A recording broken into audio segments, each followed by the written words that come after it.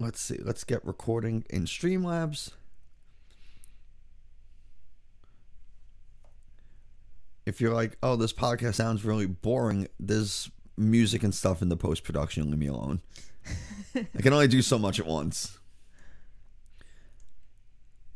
Okay. Let's fucking do it. Let's riggedy roll. Riggedy rouse coming. Okay. Oh, wait till you put that down.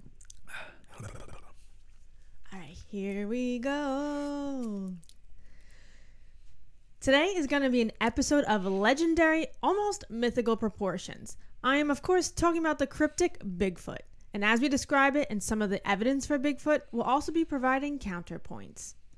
Hello, everybody, and welcome to Just Nah Science Podcast. Each episode, we debunk ridiculous yet common science misconceptions we find online and get just a little salty about them.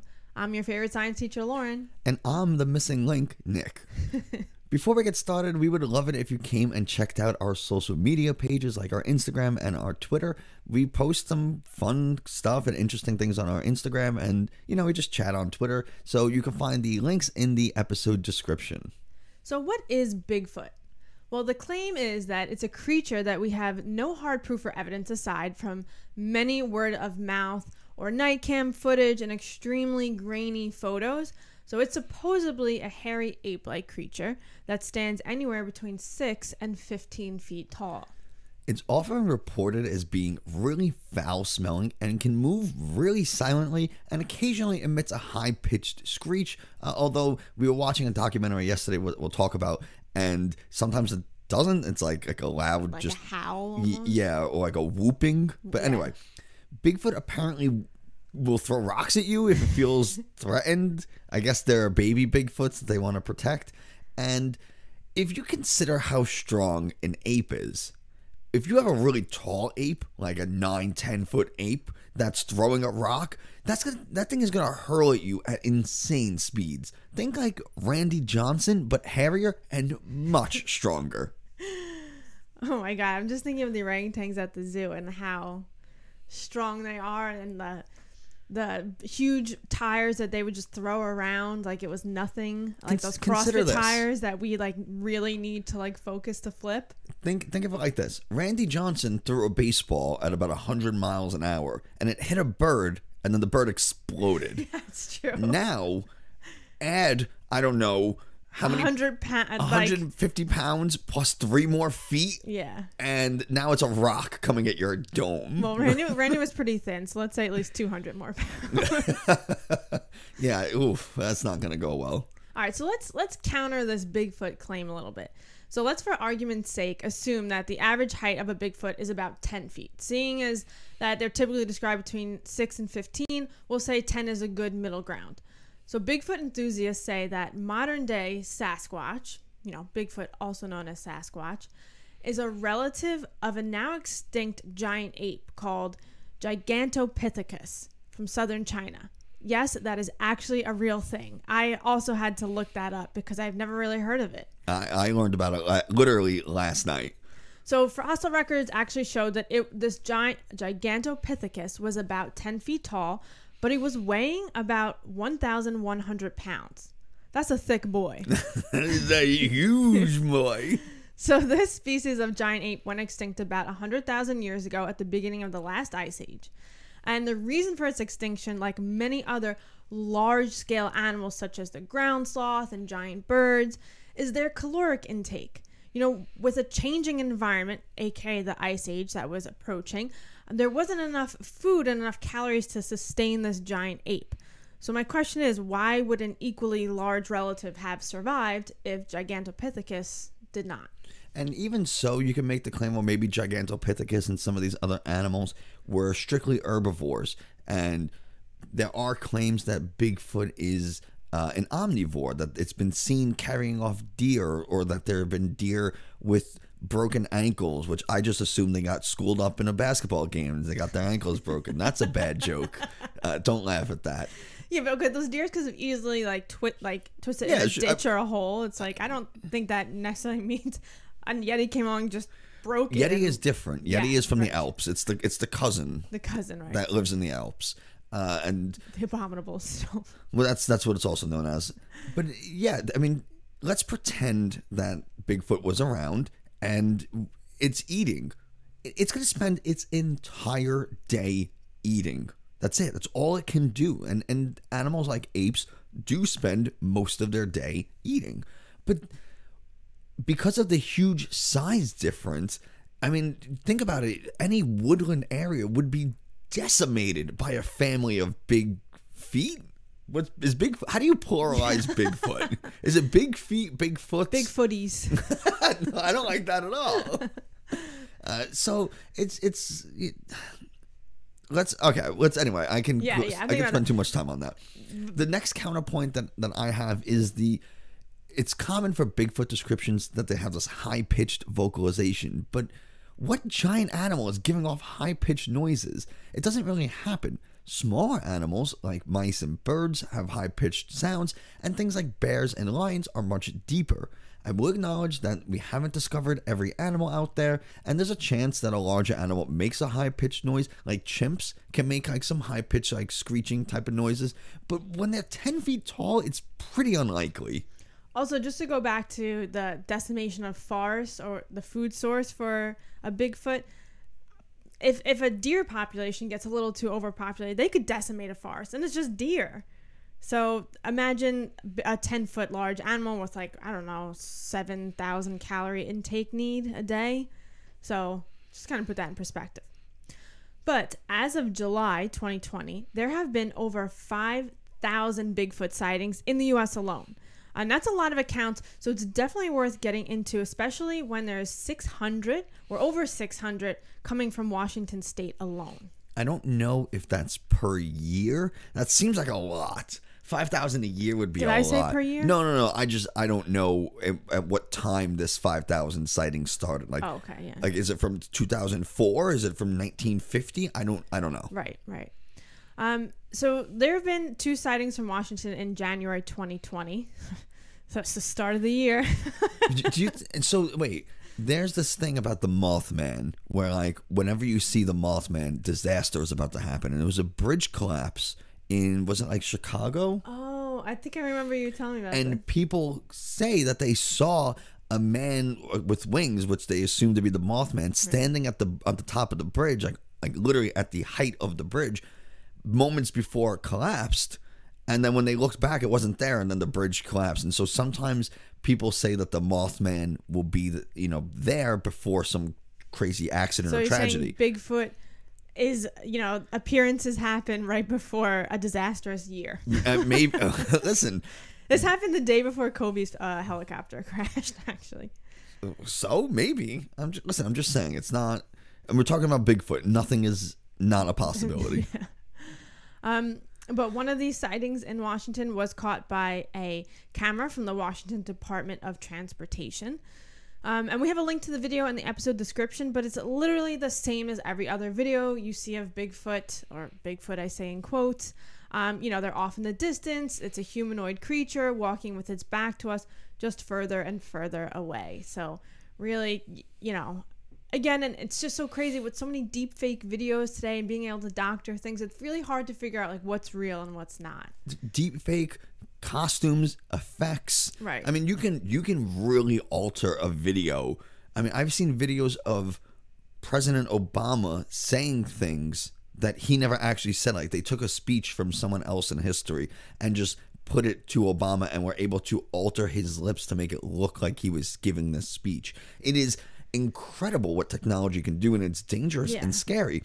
And when you use technology in this way, I mean, it can make some pretty convincing videos and photos. And especially if the videos are taking place at night when, it's grainy too.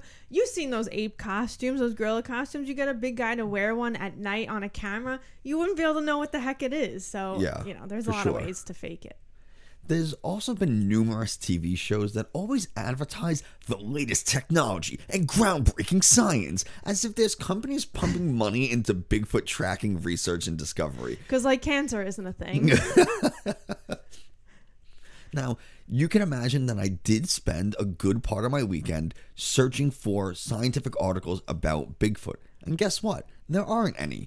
The most you'll find is articles about cognitive behavioral therapy in Native Americans from someone named Dolores Bigfoot. And don't get it mixed up. I'm not making fun of her name, but if you do a Google Scholar search, that's what comes up. And I do think it's kind of funny that when you search like in Google Scholar, you find articles from a person named Bigfoot. Oh man. And wonder how you get that name though. I mean, she might be a Native American. No, I know, but like what you know what I mean, what gives you your Native American name? Oh, you're asking the wrong person. So I did find one scientific study about Bigfoot, or I'm going to start calling him Big Feet.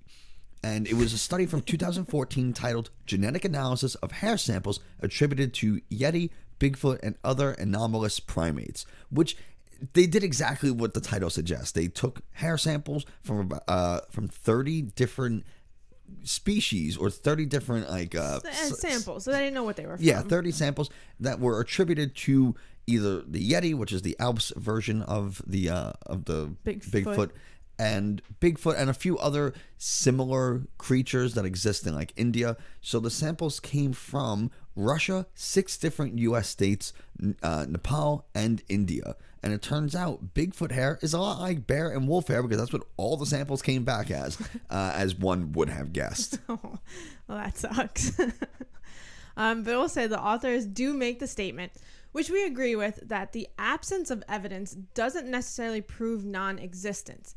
You know, there's plenty of animals that have surfaced recently due to deforestation, climate change, and more advanced technology, like the tiny frog found in Bolivia and a really cute small mouse lemur, which you should look up. They're adorable. Kind of looks like a bush baby, but just like very lemur-ish.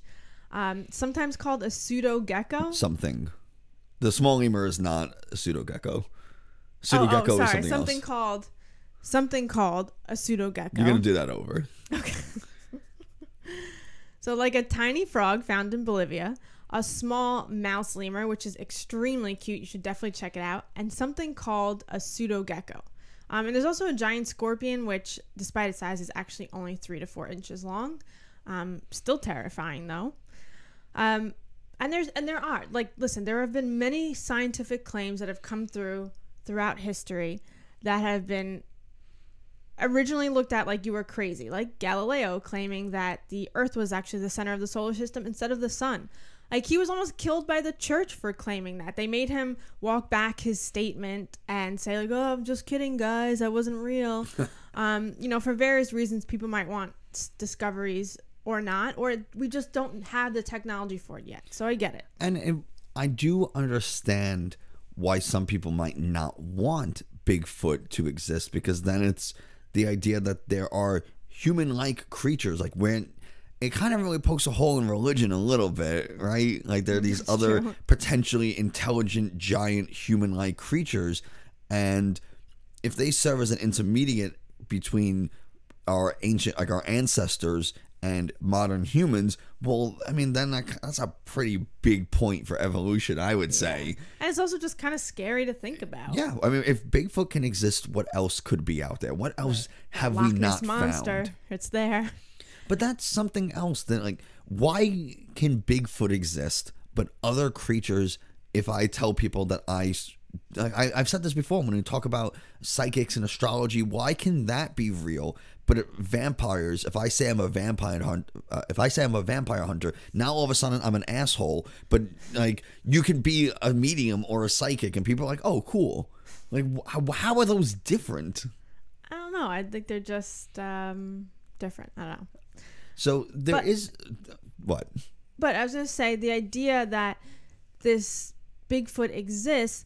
Listen, a lot of new species that we discover, a lot of times they are smaller, and reason why we haven't found them sooner. But a 10-foot tall ape, you know, with a caloric intake of 3 NFL linebackers is kind of hard to miss. Yeah. Plus, considering that supposedly, and this is according to, I'm going to call them Bigfoot experts. I'll give them the benefit of the doubt. Say enthusiasts. No, I'll give them the benefit of the doubt. They probably know a lot about the lore and mystery and all this kind of stuff about Bigfoot, so I'll call them experts on Bigfoot.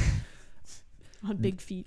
They are in pretty good agreement that Bigfoot lives in family pods, which means there's a few of them at once. So it's not just one Bigfoot that is popping up all over the country. These people think that there is, I shouldn't say these people, but individuals who believe and study in Bigfoot think that they live in family pods or very small social groups, which would only devastate areas where they forage that much more, because now there's like 4 of them who have crazy high food demands.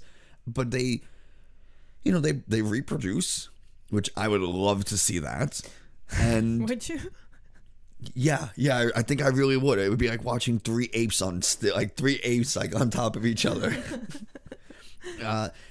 And they move throughout the country. It's really amazing how they can be so elusive.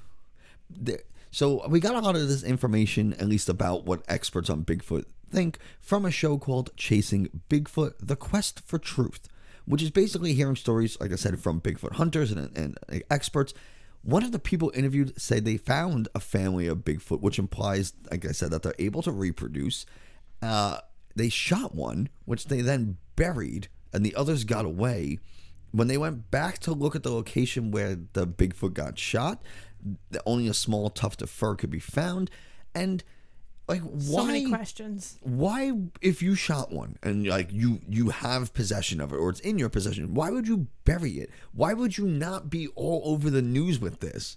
Like, yeah, why wouldn't you just take a photo? But like, also, how did you bury it? Were you going to the woods with a gun and a shovel? And that's a huge ass hole to dig. So there was no evidence of a hole? Yeah, there's so many things that are problematic with this statement. Yeah, like disturbed soil or something. Like, please, come on. That sounds so silly. Yeah. This guy doesn't want to be on the news. But some other ridiculous claims from Chasing Bigfoot: The Quest for Truth. I can't remember if it was the 1950s or 60s, but it was a while back. And there was a construction site where one morning they mysteriously found this giant big footprint that they then like casted or whatever and saved.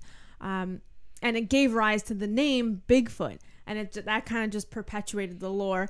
But after the owner of the construction site passed away, years later, his son came out and said that it was falsified. And Dad had these big giant wooden feet that he used to make the print.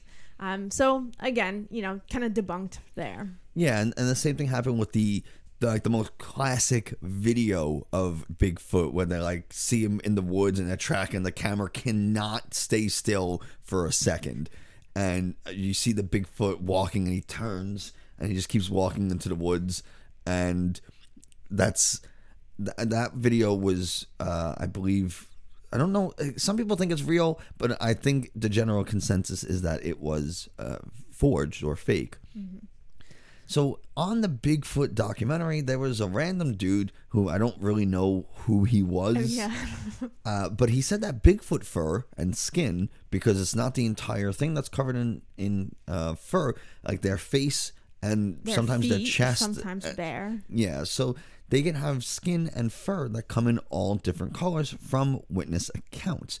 And he was weird because he said that signifies a large genetic diversity, which could be expected in a species like that. But the question is, why would you expect large genetic diversity from a small population? Such a small population of individuals. I mean, unless they're...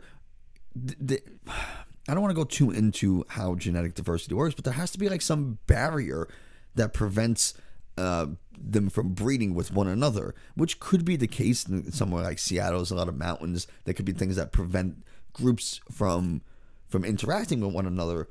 But my take is, okay, if there was a large gene pool, that means there would have to be a lot of individuals, and we wouldn't be having this conversation if they existed or not. We would probably know. Yeah. So this more likely means that the eyewitness accounts are just inconsistent. Not to mention, even with the couple of thousand individuals there are, they would have to be, like I said, bottlenecking of the pool, which would make them very susceptible to things like disease.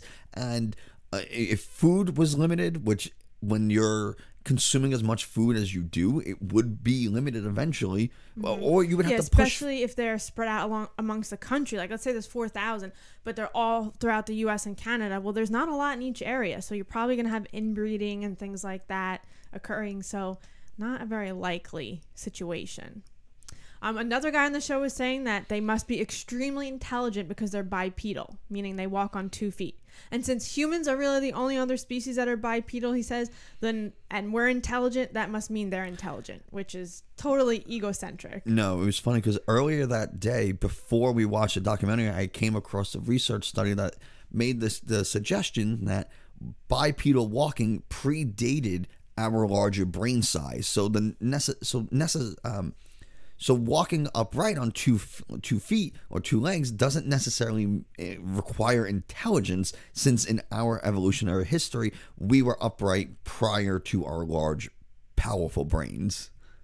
Gotcha. And what was I going to say? Oh, this is you. A third gentleman says that they're very adaptable to any environment that has food, water, and shelter, which is like pretty much everything. That's my favorite claim. It's like, well, any animal could survive if they have adequate food, water, and shelter. Yeah, like that's not like a very strong claim for them. Like, it's pretty easy to do if you have those 3 things. Just saying.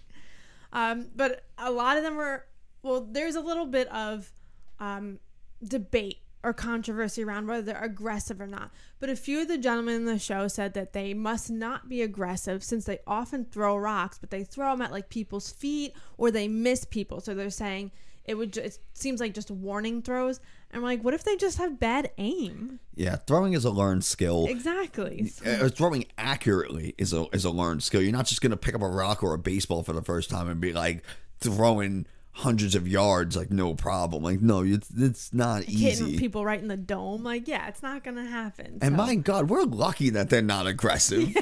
We would be tear us a limb from a limb. And people, this is my personal favorite claim.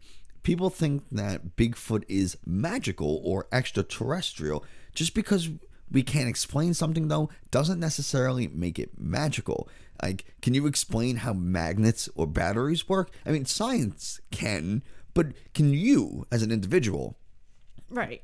And well, I can't really necessarily explain all that, so it must be magic. Must be put here by the aliens. And prior to our actual understanding of how magnets work, there were magnets. Like, rocks had magnetic properties to them. So were they just magical rocks, or was there something else? Obviously now we know that it's something else. Well, a lot of things before we could really explain them with science had lore behind them, and they were thought to be magical or from the gods, or things like that, whether it was Viking lore or Native American. So yeah, a lot of times people default to this idea that something is otherworldly or has these powers if we can't explain it. But it is interesting that there's a potential for Bigfoot to be psychic, because apparently people have seen Bigfoot and had some paranormal activity or connection with him, whether it was like a psychic connection or just like a feeling of uncomfort or something, which is a human evolutionary response. When you are in the woods and you're either by yourself or you're maybe with one other person, you're unfamiliar with the area, maybe it's getting dark, maybe you're hearing noises, like, of course you're going to feel uncomfortable. Our bodies were designed to be afraid, to get on high alert, to have that someone's watching feeling, so that we stay on guard and that we could protect ourselves if something were to happen. Yeah, that does make sense. But if these people are saying right before they saw a Bigfoot, they could hear it talking in their head, like Lady Galadriel from Lord of the Rings, who could speak to you in your head. Lauren just watched Lord of the Rings last night, so that's why that's rewatching for like the 20th time. But that would be something different rather than just like feeling the hair on the back of your neck stand up. Yeah, but it is. Yeah, it's nothing. That doesn't really prove anything. But the question is, why do people believe in Bigfoot at all, despite the decades' lack of concrete evidence? There was a 2018 article from the Smithsonian Magazine that talks about how the search for Bigfoot is like the search for freedom. And this is a quote directly from that article. The hunt for Bigfoot emulates an earlier mode of discovery when new knowledge was not the product of advanced degrees and expensive machinery, but rather curiosity, bravery, patience, and survival. End quote. And that's something that I can personally connect with. You watch movies and read stories and even listen to other podcasts about people who have gone on these thrilling adventures, exploring and making huge discoveries. I want to go on a backpacking trip for the same reason. And I don't mean I want to take a trail that a million other people have taken. Like, I want to get and explore something new. I want to get out there, and I want to be able to tell someone about it. I want to be able to write about it. I feel like there is so little, yet so much to be discovered about our planet, and all we have to do is get the courage to go out there and do it. But ultimately, things like Mothman, Slenderman, Bigfoot, its cousin in the Alps, and so many other cryptids are probably more of a testament to the creativity and imagination of humans rather than our biological past or present. Agreed. How do you feel about, like, getting out into the woods, and like, do you agree with that sentiment that searching for Yes. Bigfoot is searching for a more primal or freeing? Yeah, I do. There's plenty of times I just feel like the incredible urge and need to get out and have an adventure, right, and do something like that. And a lot of times fear holds me back. I know you've been trying to go on a backpacking trip, and I've only done them with like a guide or someone who knows the way. So to just do one on our own really does make me nervous for like water, like finding water and having enough food, you know. So but I get that. I understand that feeling, and I do think, you know, the idea of being able to create this knowledge and look and discover something without having to have this expensive, fancy degree, I think is something that is pretty innate in us. Yeah. That's going to do it for us today. If you enjoyed this episode, don't forget to subscribe, leave a review, and especially share it. It takes literal seconds to hit subscribe and click the 5-star review button, and it would mean a whole lot to us. Positive ratings and shares on social media are the biggest ways you can help us spread this good science to even more people. You can find us on Twitter, Instagram, and Facebook at Just Nat Science. You can also visit our website, justnatscience.com, where you can watch YouTube videos, read blog posts, or submit questions and suggest topics for future episodes. And don't forget, we put out new episodes every Tuesday. And as always, thanks again for listening. Later, you nerd. Later, Gators.